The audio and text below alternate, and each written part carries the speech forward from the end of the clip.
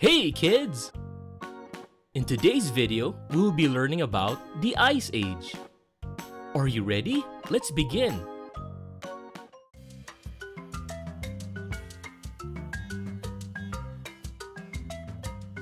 An ice age is a time when thick ice sheets called glaciers cover huge areas of land. An ice age may last for millions of years and can cause big changes to Earth's surface.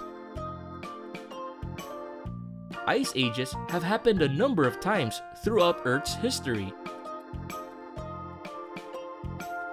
Are we living in an ice age? Yes, you may be surprised to know that we are currently living in an ice age called the Quaternary Ice Age. The Earth is in a warmer stage of the Ice Age called an interglacial period.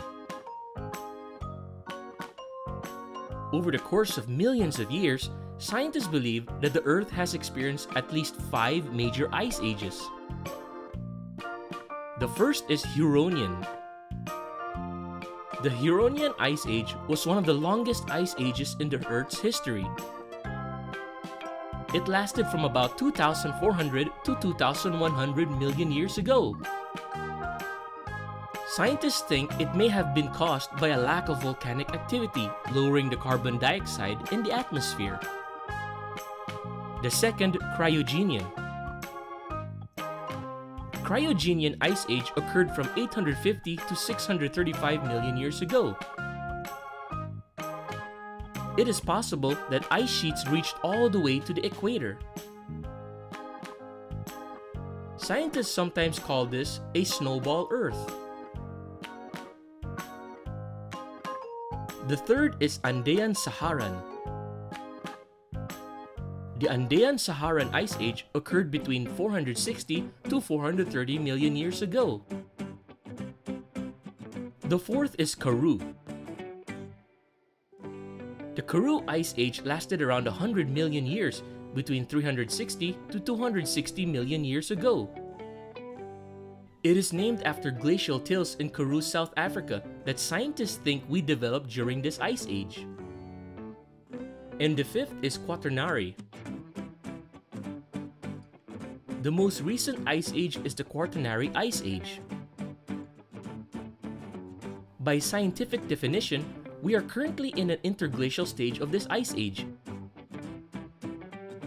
It started around 2.5 million years ago and is still going. What can cause an ice age? The Earth is constantly undergoing changes. These changes can impact the global climate.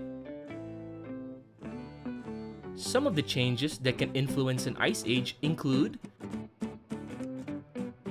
Earth's orbit. Changes in the Earth's orbit can cause the Earth to be closer to the Sun or further from the Sun. Ice ages can occur when we are further from the Sun. The Sun. The amount of energy output by the Sun also changes. Low cycles of energy output can help in producing an ice age. The atmosphere. Low levels of greenhouse gases, such as carbon dioxide, can cause the Earth to cool, leading to an ice age. Ocean currents. Ocean currents can have a great impact on the Earth's climate. Changes in currents can cause ice sheets to build up. Volcanoes. Volcanic activity can introduce huge amounts of carbon dioxide into the atmosphere. The lack of volcanoes can cause an ice age. Increased volcanic activity can put an end to an ice age as well. Now here are interesting facts about the Ice Age.